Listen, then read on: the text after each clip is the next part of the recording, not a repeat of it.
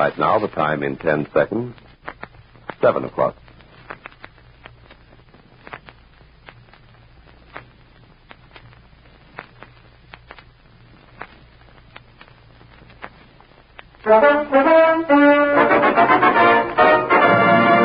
Campana's First Nighter program. From the Little Theater of Times Square. Starring Barbara Luddy and Owen Soule with an all-star cast sent to you by Campana, the quality name in cosmetics. Theater time on the Great White Way, and an opening night performance is scheduled for your entertainment at the Little Theater of Times Square. And what a celebrated audience of first nighters we're sure to see.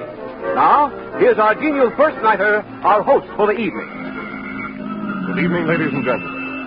This promises to be an exciting night. My cab is waiting. Won't you step in? All right, driver, to the Little Theater. Up Broadway, the brightest nightlife street in the world, and across 42nd Street. And there, just ahead, is the Little Theater off Times Square. Well, here we are. Hey, look like swarm of girls around that chap. He must be Van Johnson. I think I see Howard Hughes. Hey, that must be Hedda Hopper under that hat. Tickets ready, please. Have your tickets ready, please. Good evening, Mr. First Nighter. The usher will show you your seat. Thank you. We'll go right in. Here we are in down front seats, ladies and gentlemen, with just time to look at our program. Tonight's play is a comedy entitled Wolf with Sheepskin, written by Jack Kelsey. And it looks like a superb cast for comedy. Barbara Luddy and Olin Soule do the honors in the lead roles. Miss Luddy playing the part of Betty Herbert, and Mr. Soule in the role of Professor Algernon Riggs. In the all-star supporting cast are Jerry Hausner as the Duke of Brooklyn, Ken Christie as the Earl of Chicago, Ed McDonald as the Killer, and other famous names. And now, before first curtain, let's listen to Frank Worth and the famous First Nighter Orchestra.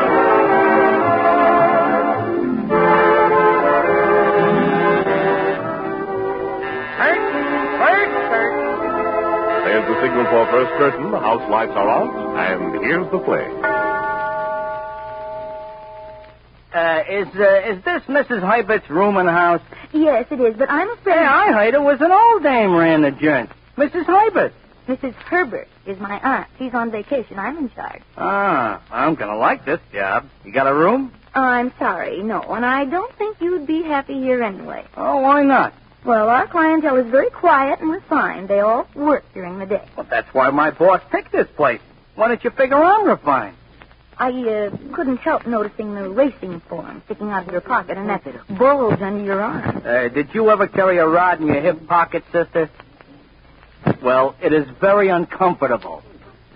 What's your name? Betty. Now, look, I'm rather busy just now. Well, leave us be refined, Betty, huh? I am called Duke, and here comes my pal, the Oil. Hey, look, Duke. Huh? There was Dick. Dick's hanging around the killer's train come in. Huh? So I slipped him a piece of paper with his address on him. Okay. Yeah, just so long as he gets here, Martini's going to be happy. Dry Martini, the gangster? Yeah. Oil, was the killer disguised like the boss said? Yeah, wearing big horn-rimmed specs, carrying a briefcase.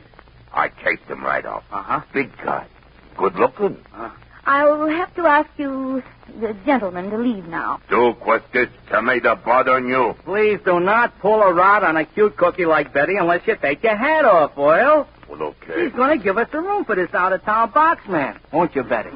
What's a boxman? Well, you know, he opens safes when the owners ain't around. Now, this character's got 20 grand, see, half of which dough belongs to my boss. And he's coming here to make the split. Well, that's very honest of him, I'm sure. Yeah, the killer is being looked for by certain parties, see? So Martini picked your joint as a hideout until the dough is divvied. You get it? I'm afraid I do. Would that be him? He? The killer? Huh? Glasses and a briefcase. Yeah, that is him. He. I beg your pardon. I believe you have a room available. Well, You heard what the guy said, sister.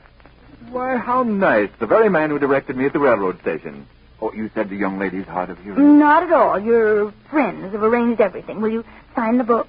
Well, I hardly anticipated the ease with which my simple needs would be met. Gee, would you get a load of that talk? How do you like that? When we're forced to, we can sometimes find room, Mr. I beg your pardon, Professor Riggs. Is that what he wrote in the book? Yes, Professor Algernon Riggs. It amuses you? I'll say. Did you think it up yourself? No, I understand that my mother, under the deplorable spell of the romantic fiction of her day... Oh, brother, you're okay. This get-up would fool the smartest cop in town. Well, allow me to rise to the occasion, Professor. I am the Duke of Brooklyn. This is the Earl of Chicago. Aye. And this dame here is Miss Betty Hoybert. Now, leave us lay off the jokes, Duke, and make sure the professor is willing to split the cabbage. Oh, delighted gentlemen. Merely name the time and place. You see? He's okay, Earl. You going to put the briefcase in that safe behind the desk? Oh, no, the contents are too valuable to let out of my hands for a moment, Duke. Maybe you're right. Show him to his room, Betty. We'll stick around. Well, just let me get the key. I think I shall enjoy my stay in your colorful establishment, Miss Hoybert. Oh, yes, we have such fun. Just before you came in, I thought I was going to die, laughing.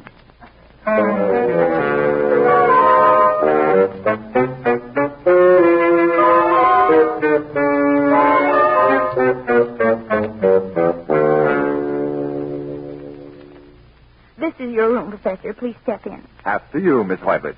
You don't take any chances, do you? Do you think you should close the door? We're completely unchaperoned. Well, I'm well protected now, thank you. And if you move, I'll shoot. Good heavens. You've got a revolver. Yeah, we keep it behind the desk for emergencies like this. You can drop the act now, killer. I know all about you, and I'm going to relieve you of your rod, as your friends downstairs would say. But I haven't got it. Miss Hoybert, please, you're tickling me. But you haven't got a gun. No. Are you what they call a gun doll, Miss Hoybert? The word is gun moll, and certainly not. Well, then why did your confederate direct me here from the railroad station? So you could lure me to this room and hold me up? You said, don't you move a step. You have very large, kindly eyes, Miss Hoybert. I don't think you'd shoot me. I'm going to raise that window and shout for a policeman. You'd call... Well, then you aren't really the killer? Most certainly not. I am Professor Algernon Riggs of the State University. How can you believe otherwise? Well, your disguise did seem awfully cute. When you called me Miss Hoybert, I thought you'd slipped up. Well, isn't that your name? Earl introduced you as... Earl introduced me as Miss Herbert. Oh, good heavens. Of course, the local dialect. I hope it's not habit forming. What about the $20,000 you promised to divide? I said that? You distinctly said, name the time and place. For dinner, my dear girl. They invited me to divide a cabbage with them. And I'm distinctly fond of corned beef and a leafy vegetables. Hand me your briefcase. If you're a professor, there won't be any $20,000 in it. Oh, this is ridiculous, to say nothing's embarrassing. Let's see. 2 shirts, 3 pair of socks, shorts with red stripes. Well, for a professor... Miss Hoybert, Herbert, if you You be quiet. What have you got wrapped in this paper? If you damage that in any way, I shall never forgive you. Oh, you are the killer. Stand back. Don't move. You fiend. Well, how does an old bone wrapped in paper make me a killer? Who else would carry a bone around in a briefcase? That happens to be Dr. Small's tibia. You're a victim? No, it isn't exactly his tibia. It belongs to his museum. He loaned it to me for a thesis I'm writing on the dinosaur. The what? A large lizard that died thousands of years ago. Preposterous to accuse me of having had anything to do with his death. Oh. Young woman, Betty, what are you doing? And I thought you were a gangster. No. Calm down, Betty. There, now. Oh, your hair is lovely. Soft as Mephitis fur. I'm all right now. Thanks for the use of your shoulder. Pleasure, I'm sure. But I do feel like telling those men downstairs a thing or two. Oh, now, please try to understand, Professor Riggs. They're gangsters. They're not going to like us when they find out you're not the killer. They might even shoot us. Oh? Well, I shouldn't like to die now. That is, now that we've met. You're, well, I mean to say... I think you're cute, too. Well, what was there that you said about my hair? Soft. Soft as Mephitis fur. Mephitis? Latin zoological name for the skunk. Be careful. Give me that gun.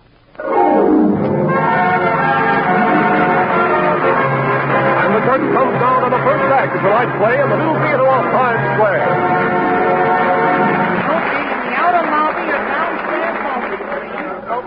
There's the end of Act One, ladies and gentlemen. And here comes a message you'll want to hear from Larry Keating. Yes, ladies, here is news you'll love to hear. So listen carefully. Your favorite pre-war hand lotion, good, dependable, quick-acting Italian Balm is back again. Yes, Italian Balm, that's exactly what I said. You can believe your ears. I said Italian Balm is back again. There it is, at your favorite store today, just like it used to be. As you know, Italian Balm could not be made except for just a minute quantity during the war years. Its fine, precious ingredients weren't to be had. But now, just step into your nearest store and say, please give me a bottle of Italian Balm, and you'll get it. It's the same famous lotion that you loved so well, made exactly as it used to be made with every one of its original ingredients. You'll recognize it in a minute by its famous green and white cotton. You'll try it on your hands and arms and elbows to make sure that it's just as good as you remember it. And sure enough, it is. So soothing and quick softening to dry skin. So different. So dependable for helping your skin to stay softer, smoother, prettier. No matter how much work your hands may do, nor how hard the water is. Yes, it's the same lotion about which you've said so often, it just has no equal. And mark this fact, too. The price is the same pre-war price. Same quality, same quantity, same price. So do this, won't you? Get your bottle of good, rich, concentrated Italian Balm tonight. It's back again.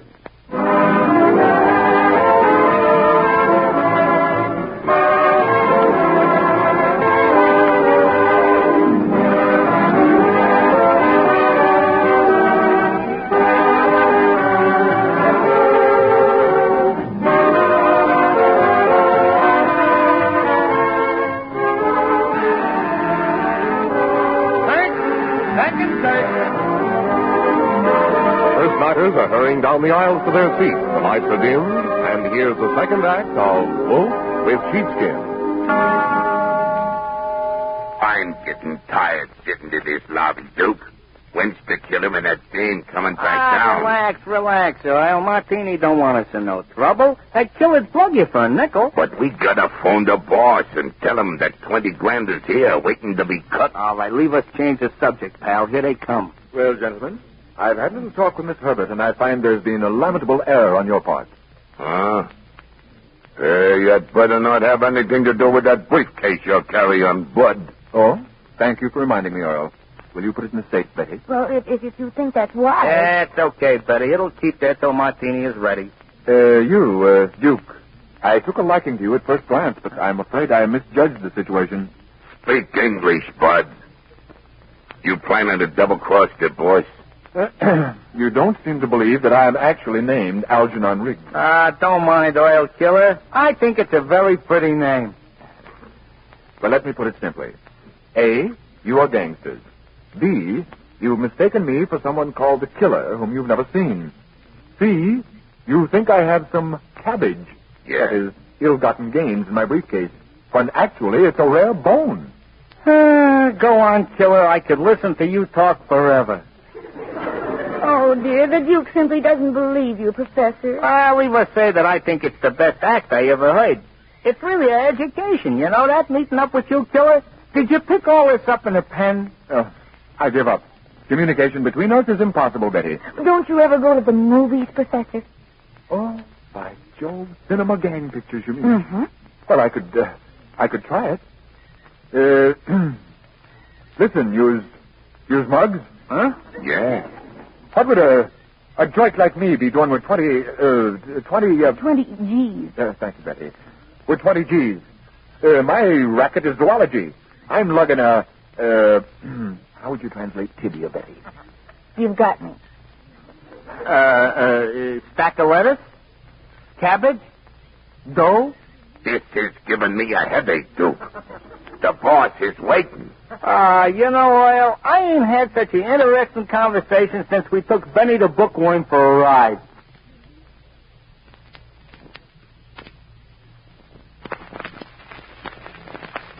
Fun, huh? Yeah. Well, Killer, don't think this ain't been fun, but we got it slammed. Do you plan to return? Stay holed up till we slip you the word, pal. And, Killer, thanks for cooperating. What good heavens, man. How have I cooperated? That rod in your pocket, pal. If you was going to make trouble, you'd have pulled it. Well, be seeing you. So long. Good heavens, Betty. I still have your revolver in my pocket. I don't think you realize what a narrow escape we've just had, Professor. Well, perhaps we should call the police, Betty. Well, we don't need to now. But Tim, we turned his tibia, you know. And I refuse to leave you in danger. Oh, that's sweet of you, Algernon. We'll never see those two again.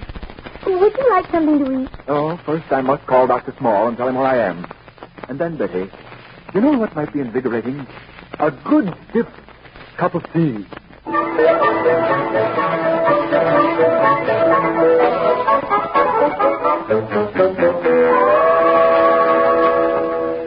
Your little cakes are delicious, Betty. Sorry I can't give you the Latin name or the chemical formula. The longer I know you, the more amazed I am. Beauty, domesticity, perspicacity. I bet you say that to all the girls. You know, Betty, my life at the university is rather lonely.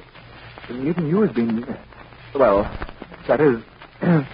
I mean to say... Professor, not at a loss for words, not you. Oh, no, indeed. It's merely that you do something to my bloodstream. Probably increase the adrenaline content. You're so romantic. Funny, though. I like you in spite of yourself. Oh, the bell on the desk. Somebody came into the lobby. Well, shall I come along? Thank you. No, I'll be right back. Oh, dear. What's the matter, lady? Seen a ghost? Those glasses, that briefcase, I thought for a minute I was seeing double. What's wrong with them? You must be the killer. How do you know that, lady? Well, you were expected earlier. Two of the boys arranged for your hideout. That's what Martini said a minute ago on the phone, see? His gorillas are supposed to meet my train. You one of his mob? Yeah, I got from way back. The boss wants I should put that 20 grand you got in the safe here. Ain't much you don't know, huh? Me and the big shot were like that. See? Give me your briefcase. Well, I don't know. Here, what's that? Oh, one of the mugs put boards here. Give me your case. I'll put it in the safe while you get behind the gates at the window. We don't want him to see you. No, that's right. Well, they don't give me no double cross. Ain't that that?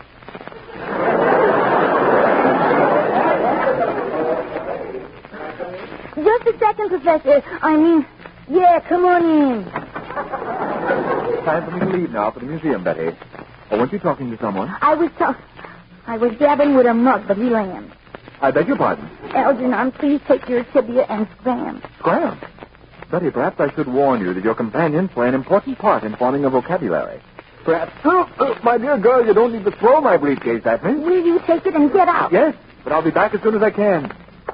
Oh, I wonder if I shall ever understand women. You can come out now, killer. I couldn't make out what you said from back there. What was that about a briefcase? I had to put it away in the safe while I was talking with that guy. Here, let me show you. See? Your briefcase. Okay. Now, lock it up. Good. I figured I'd get me a bite to eat before that. Hello? Oh, Dr. Small. Yes, Professor Riggs, just a minute left to meet you. Oh, hold the line a minute, please. I have to be polite to these mugs. You can get a good cup of java right across the street, sir. Okay? Yeah, I'll grab one of them and come back. If Martini's gorillas show up, you tell them where you can find me. Here you are. Oh, Dr. Small, now, please listen carefully. It's a matter of life and death. When Professor Riggs arrives, you're going to find money in that briefcase instead of that horrid old bone. Well, I know you don't understand, but I just switched briefcases with a gangster. Algernon has the gangsters, and I have your tired old tibia here in my safe. Tell him to get the police. I can't talk anymore. Hey, we just seen a very funny thing, Betty. Well, if it isn't the Duke of Brooklyn and the Earl of Chicago. Yeah, and like Duke says, we would have words with you. Yeah. You see, we are walking down the street when all of a sudden we see two killers. Two. Yeah. One of them gets in a taxi. The other one goes in a restaurant. You're that silly. You must be seeing double. Well, this is very possible. We are very nervous. So we call Martini on the phone, and he sounds annoyed at us. He says to get back here and collect his dough, and no mistake. Or he personally will kick our teeth down our throats. So you better get it up, Cookie. You mean you want the briefcase and the money right now? Yeah, before we begin to see 3 killers instead of 2. Now get the dough out of the safe and we'll split it. Right this very minute? Why not? This is the payoff, Betty. We got to get half that cabbage and no bones about it. And the guest comes down to the second act of tonight's play in the Little Theater off Times Square.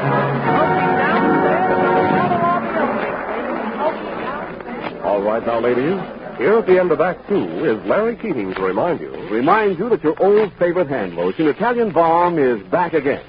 And over this first night of program, here in the Little Theater off Times Square, we're trying to spread the word far and wide, Italian Balm is back. Thousands of women, unable to get Italian Balm during the war, will welcome this news with open arms, or I should say open hands, because they missed Italian Balm. So many wrote and said, it never had an equal. I miss it more than I can say. I've tried to find a lotion that would do as much for my hands, but I can't.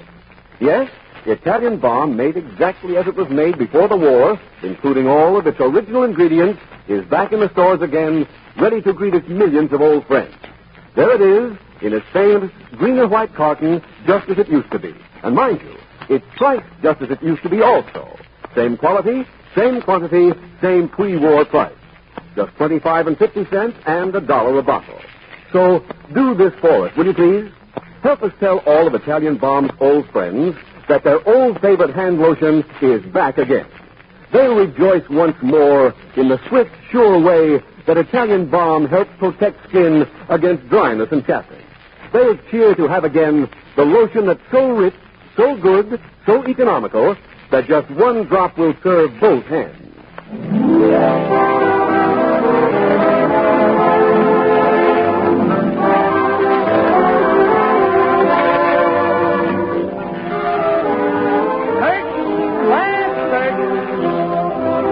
Nighters are all in their seats, ready for the last act. And there goes the curtain. Listen, Joke, this dame has been stalling us 10 minutes. If that 20 grand is in that safe, why don't she open it up? You wouldn't give us no double cross now, would you, Betty? Ooh, of course not, Duke. But half of that money in the briefcase belongs to the killer, and oh, dear, now. That ain't him. This guy don't even look like the killer. Hi, Santa. These martinis, gorillas. Yeah, these are them. Boys, shake hands with the killer. Hey, you sick, Betty. You don't even sound like you. Don't she talk like this all the time? Certainly not. She talks better than me, even. So, I've been double-crossed. All right, get the hands off and keep them off. Look out, he's got a gun. What'd you think he had in his pocket? Gumdrops? It's the killer, all right, Earl. Did you see that quick draw? Yeah. No. Please, gentlemen, let's all keep our heads. I've been friends. Save it, Santa. Let's split your friend for me. You know, I am very disappointed in you, Betty. Who was the professor guy if he wasn't a killer? He tried to tell you, Duke, he's Professor Algernon Riggs. And he talks like that all the time? All the time and frequently. Okay, Sister. Now put their rods in your face and get out my briefcase at the same time. I don't suppose there's much else I can do. No, not at this time. Martini ain't gonna like this killer. He wants his slip. Nah, well, he's gonna get it. I just ain't taking no chances, see? Open her up. I don't see why you're in such a hurry to open it. Wouldn't you all maybe like a cup of tea first? The cabbage first, if you don't mind, Betty. Yeah, you open it up, sister, and dump the dough out on the desk. There's been enough boners already. Boners? Oh, dear. Well, here goes. What are you carrying an old soup phone around for? Maybe a little black market meat business on the side, eh, killer? Give me that cake. What is this? Socks and shirts and... Say, look at them nice red striped shorts. Hey, very pretty. This ain't my case. Maybe there's been a little mistake. Maybe your case got switched with someone's else. Oh, and I thought we were friends, Betty. Hey, what is a nice funeral wreath cost, Doyle? You can't come in here, any of you, and browbeat me. By now, the professor has found that money in the case I gave him. He'll call the police, and they'll be here any minute. And... Oh, Betty. Are you all right, Betty? Oh, yes, I'm all right, Algernon, but you came just in time. That man is the real killer. Ah, indeed. You, sir, with the firearm. Now, never mind that, Bud. Just hand over my briefcase. I shall do nothing of the kind, killer. Hey, Professor, this is no time for words. Do like the man says before the cops get here. Cops, do? You did call the police, didn't you, Algernon? Well, it did occur to me when I opened the briefcase in the cab and saw that money, but I was in such a hurry to get back. It looks like you can put that rod away. The professor's a good egg. I like him. Okay, Pop. You fork over that 20 grand, see? And there'll be a couple of bucks in it for you. For taking your mouth shut. Now, there's no use trying to bribe me, killer. You've caused me quite enough embarrassment as it is. What if I had said to Dr. Small, thank you for the loan of your tibia, Doctor. I am returning it to you in perfect shape. And then... Yeah, go on. Suppose, Duke, I had opened my briefcase and out tumbled this big stack of dirty money. Oh, say, that'd be... what am I saying? 20 grand wouldn't embarrass me, honey. There's nothing wrong with that dough, except you still got it. I am referring to a moral principle, killer. This polluted pelf must be returned to its rightful owners. Okay, Pop. You're asking fine. Hold it, killer. Never mind it yet. We'll take it from him nice and gentle. Okay, Oil? It'll be a pleasure, Duke. Please, Algernon, give them the case before you get hurt. I am warning you, gentlemen. I don't like violence, but if you provoke me, I'll not be responsible. We'll take that chance. You take it from the other side, Duke. Right. Come one step farther, either of you, and I'll split you like a couple of infinitives. Now, Professor, this hurts us more than it does you. Grab him, Oil. I warn you. And you too, Oil. How about Earl? The way they crashed into the wall and the table. Yes, I used to teach jiu-jitsu during the war, but I preferred zoology infinitely. Algernon, the killer. Don't worry, sister. I got no idea tangling with him. I'll just hang on to my dough now. I got it back. He picked up the case when you dropped it, Algernon. You'd better return it, killer. I've known broken bones to result from jiu-jitsu. Bones? Good heavens, Betty, my tibia. I forgot what's happened to it. It's on the desk in far less danger than we are. The killer has a gun, remember? Oh, that reminds me. So do I. Don't move, killer. Why, you... Watch your language. There's a lady present. I'll take his weapon from his pocket like a good girl, Betty. Frisk is the word, Algernon, and I'm getting very good at it, I must say. Now, the money, please, killer. Okay. Let's let the guy like you get a rod. I took it from Miss Herbert earlier in the day. She thought I was you at the time. By the way, Betty, when you held me up this morning, did you know this gun wasn't loaded?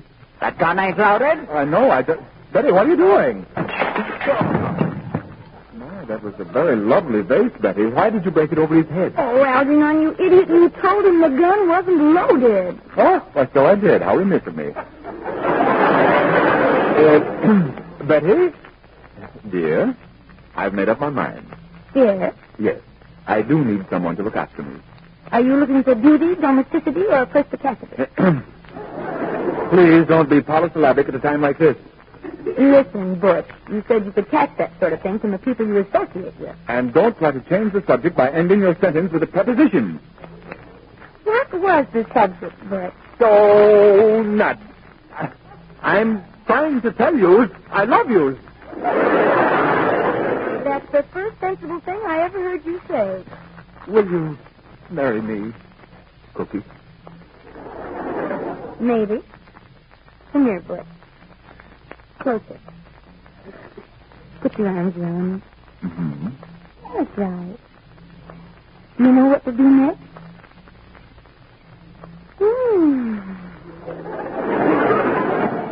You love me more than your horrid old tibia. Tibia? What's this, tibia? Okay, Butch, I'll marry you. Ladies and gentlemen, the end of an exciting Broadway premiere. Miss Money and Mr. Delay are bowing to the audience. The first nighters are giving them a real ovation. Next week, we want to invite you to a real fleeting drama, a heart-gripping romance entitled Nonani. So be sure to tune in first nighter at the same time next week. And now we move out of the theater and into the street. Here's your cab, Mr. First Nighter. Thank you. Good night. Campana's First Night of program, starring Olin Soule and Barbara Luddy, is a copyrighted radio feature. Tonight's play was pure fiction and did not refer to real people or actual events. Cleopatra was a wise, wise girl. She used 15 separate and distinct perfumes. So why not try something new yourself? For example, that enchanting, lingering cotton blossom cologne. It's exquisite. Cotton blossom by Old South is featured at better drug and department stores. The First Nighter program came to you over CBS, the Columbia Broadcasting System. The WBBM Theater, Wrigley Building, Chicago.